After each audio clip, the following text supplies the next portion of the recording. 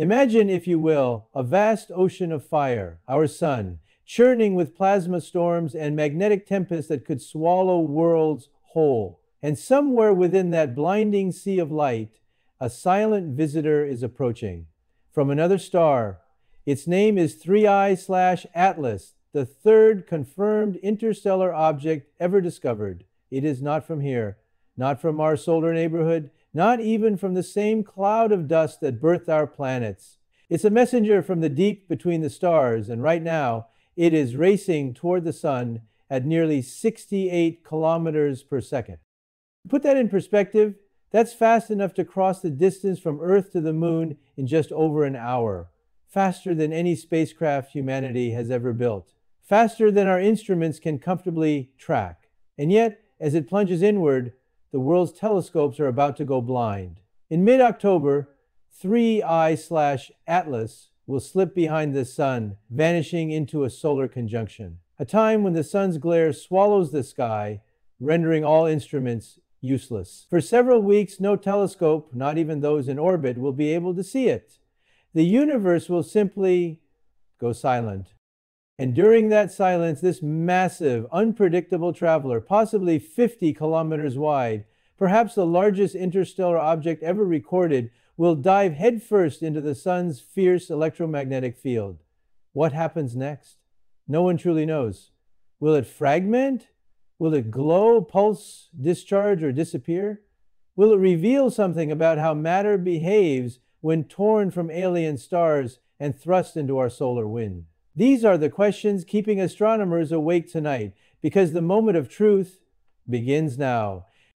When we trace the path of 3I/Atlas through our solar system, the numbers themselves tell a story of alien precision and of a cosmic outsider that does not belong. At this very moment, 3I/Atlas is carving a sharp, slanted path inside the orbit of Mars, tilted about 5 degrees off the ecliptic plane, the flat highway where all planets travel. But unlike Earth, Venus, or even comets that graze the sun, this one moves against the flow. Its orbit is retrograde, slicing head-on through the solar system like a cosmic blade. The inclination is 175 degrees, almost perfectly opposite the planetary direction. It's a mathematical signature of something truly foreign, a messenger that came from beyond our sun's gravitational family, traveling from the dark between the stars. Back in early July, the Atlas Survey telescope first clocked its speed at 58 kilometers per second. Now, as it plunges ever deeper toward the sun, that speed climbs toward a staggering 68 kilometers per second at perihelion. The moment of closest approach on October 29th, 2025 at 11:55 UTC. At that point, it will pass at about 1.36 astronomical units from the sun, inside the orbit of Mars, but still safely beyond Earth's path. It will not dive into the corona like the suicidal sun grazers of old. Instead, it will skim the inner system, threading a course through regions where the solar wind roars and magnetic fields twist violently, an invisible tempest that few objects survive unchanged. To us, it will appear to vanish into the sun's light, somewhere in the constellation Virgo, completely hidden from sight. Yet beyond that glare, it will be enduring one of the most extreme environments known to physics, the electromagnetic furnace of the sun's domain. The Minor Planet Center confirms its orbit as hyperbolic, meaning its eccentricity is greater than 1. In simple terms, this visitor will never return. Its inbound journey, its slingshot swing, and its outbound escape will happen only once in human history. We are witnessing a one-time passage of something that has traveled for eons through interstellar space and now, just for a brief moment, crosses paths with us. Every kilometer it travels now carries it closer to the sun and further from the only vantage points capable of seeing it. This is the geometry of a true cosmic interloper, a traveler whose origins lie light years away, now racing toward a destiny written in the plasma tides of our star. Imagine, if you will, the cosmic clock ticking toward silence. It is October 21st, 2025, and 3I/Atlas, the third interstellar visitor ever recorded, is now slipping behind the sun into a blinding curtain of light that even our best instruments cannot penetrate. The world's telescopes, from Chile to Hawaii, from the James Webb's Deep Field to Mars orbiters, have gone dark. Every observatory, every spaceborne eye that once tracked this object's shimmering path is now forced to look away. Astronomers call this period a solar conjunction, but in reality, it is a blackout, an enforced silence where the universe hides its secrets. The geometry is cruel.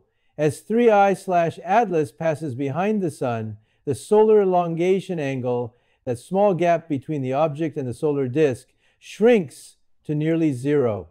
The glare from our star becomes overwhelming, saturating every detector with torrents of light. Instruments automatically shut down, both to protect themselves and to avoid false readings. For the first time in months, the data stream falls to nothing. The chatter on scientific networks quiets. The sky, once filled with excitement and movement, becomes a wall of blinding light. The comet's position cannot be confirmed. Its brightness cannot be measured. Its structure, hidden completely. For a few long weeks, humanity is blind to one of the rarest cosmic visitors ever to enter our solar system. Think of the emotional tension building across observatories worldwide. For months, over 120 observing runs had been coordinated. Emergency override programs at flagship telescopes were authorized. Scientists held frantic Slack channels and midnight Zoom meetings, racing to catch every photon before the inevitable blackout. These weren't just researchers, they were explorers of the unknown, staring into the last frontier. And then the curtain falls. In the final images captured around October 18th, as the object's angular separation from the sun dropped below critical thresholds, astronomers watched the faint point of light drift toward invisibility. In those last moments, brightness data showed something unexpected. 3I/Atlas was not fading, it was brightening. That small anomaly sent ripples through the community. Was it a burst of activity? A jet of gas erupting from its surface? Was it fragmentation? Or could it be an entirely new phenomenon? The sunlight interacting with material that doesn't behave like normal cometary dust? No one could say. Then the silence began. Even the great coronagraphs, the instruments designed to block the sun's glare and reveal the faint corona around it, could not help. The LASCO C3 on SOHO, the Stereo spacecraft, and the Parker Solar Probe all turned their instruments toward the region where 3I/Atlas should have been. And yet, nothing. You see, at magnitude 12, this object is far too faint for instruments designed to study explosive solar flares and massive coronal ejections. The corona is simply too bright, a roiling sea of charged plasma that drowns all subtlety. The object's angular size, a few arcseconds at best, is indistinguishable from the background noise. Data analysts try one last desperate technique, a digital method called shift and stack. The principle is elegant. Take hundreds of images, predict the object's motion across the sky, and digitally align the frames so that any faint moving object stands out. In theory, it can make the invisible visible. In practice, it is a monumental task. Each frame must be aligned with sub-pixel precision. The comet's ephemeris, its predicted orbit, must be nearly perfect. And yet, even after processing terabytes of data, the outcome is silence. The signal-to-noise ratio stays below 1, nothing but static and solar fury. Meanwhile, orbiters around Mars, like Mars Express and ExoMars Trace Gas Orbiter, provide humanity's final glimpses before the object slips completely out of reach. From their vantage point, they capture a handful of long exposure images, faint, ghostly smudges against the Martian sky. In those frames, the coma glows softly, the tail unresolved, the nucleus invisible, and then nothing more. The loss of data is total. Between mid-October and mid-November, the solar system's most mysterious visitor is hidden behind the sun. No telescope can track it, no probe can measure it. Every minute of that blackout is a minute of potential transformation. Will 3I/Atlas remain intact? Will it fragment under solar heat? Or will it emerge brighter, defying every physical model we know? Scientists are left with only simulations, running countless computer models that predict outcomes they can't yet verify. Some models suggest fragmentation, others predict stability. A few, the most daring, hint at something stranger, that 3I/Atlas could be composed of a material so light and resistant to heat that it may endure conditions that no ordinary comet could survive. And so, the world waits. As October fades into November, 3I/Atlas passes through the most extreme plasma currents of the inner solar system, unseen, unmeasured, and untouchable. Behind that wall of light, a piece of another star system is meeting our sun face to face, tracing its arc through the most hostile electromagnetic field known to science. Then, finally, the silence will break. Around mid to late November, 3I/Atlas will re-emerge from the solar glare, a dim, ghostly object in the dawn sky. But by then it may not be the same. Its coma might have expanded, its chemistry transformed, its nucleus split into fragments. Whatever comes out from behind the sun will either confirm our understanding of comets or rewrite it entirely. The blackout is not just a pause in observation. It's a test of human patience, a reminder that even in our age of satellites and telescopes, the universe can still hide its greatest mysteries behind the light of its own star. And then something extraordinary happens. Late November 2025, after weeks hidden behind the sun, 3I/Atlas returns, and it's glowing green. Not faintly, not subtly, but vividly, unmistakably, like an emerald lantern suspended in the dark. At first, astronomers assume it's an imaging error, but spectroscopy confirms it. Diatomic carbon, C2, is fluorescing under solar ultraviolet light. There's only one problem. Earlier readings showed no dicarbon at all. In other words, the comet is glowing with a color that should not exist. Now imagine what that implies. For an object traveling at 60 kilometers per second, built of unknown chemistry, surviving direct exposure to a coronal mass ejection, and yet remaining intact, something about its structure defies every expectation. Typical comets crumble under that kind of stress.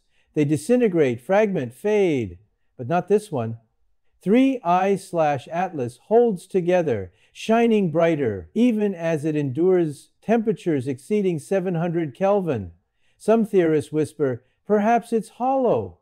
Others suggest an ultralight composite, maybe porous like aerogel. A.V. Loeb even proposed it might be constructed of material not known on Earth. And that's where this moment becomes almost poetic, because what we are witnessing might not just be a comet at all, but a messenger from another sun, forged in alien conditions, behaving under physics that mirrors ours, yet composed of elements shaped in another stellar nursery. It's as though two stars, ours and another, are having a silent conversation across the void. When scientists look at 3I/Atlas now, they're not just studying a comet, they're studying a piece of another solar system's history written in a language of light and chemistry we are only beginning to understand. Against all odds, it survives. Against all logic, it glows. When 3I/Atlas finally clears the sun's glare, our instruments slowly come back online. One by one, the world's observatories awaken from their enforced blindness, and what they see is silence.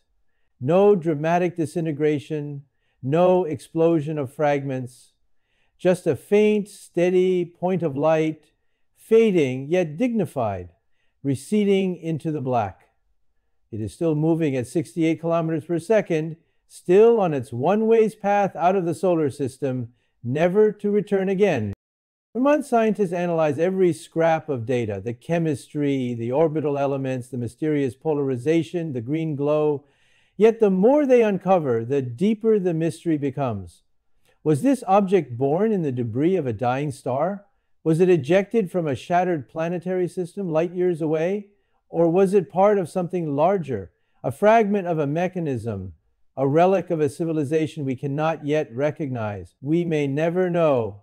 Because every time we look at the universe, we are reminded that we are not the center of it. Think about that for a moment. For centuries, humans believed the cosmos revolved around us. Then, piece by piece, discovery by discovery, the universe humbled us. First with the planets, then with the galaxies, now with interstellar visitors, silent, ancient messengers, crossing into our sun's domain as if to remind us how small we truly are. 3I/Atlas does not speak. It leaves no signal, no traceable path of origin, no evidence of intention. And yet its very existence changes everything, because it tells us that we are not alone in material, only in understanding. The dust that made this object, the metals embedded within it, they were born in another star's fire, another sky, another history. And for a few brief weeks, that history passed through ours. This is what I love most about science. Every discovery, no matter how small, is a reminder of how infinite the unknown still is. Each comet, each signal, each particle of light, a whisper from the cosmos saying there is more. 3I/Atlas is now leaving our solar system forever. But it has already done its work. It has forced us to ask questions that reach beyond astronomy, questions about time, creation, and the nature of intelligence itself. In the end, we realize the universe is not silent. It's simply speaking in a language we haven't yet learned to hear. Imagine, if you will, the path that 3I/Atlas now follows, a lonely voyage into the cold interstellar dark. Its engines are gravity and memory.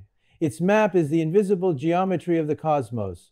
It will drift through space for millions of years, untouched, unseen, until one day, perhaps, it crosses another sun, another civilization, and becomes their mysterious visitor.